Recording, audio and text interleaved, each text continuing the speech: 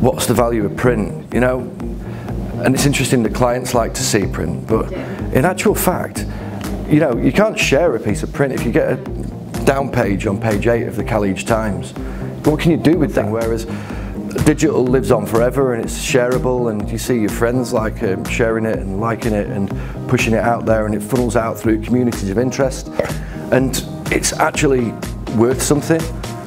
I don't believe that me as a consumer that I've ever been moved to go to Iceland by reading something in print. If I see an offer online, I might tag my wife into it or something, and then we go, all right, fair enough, we'll take the kids down there.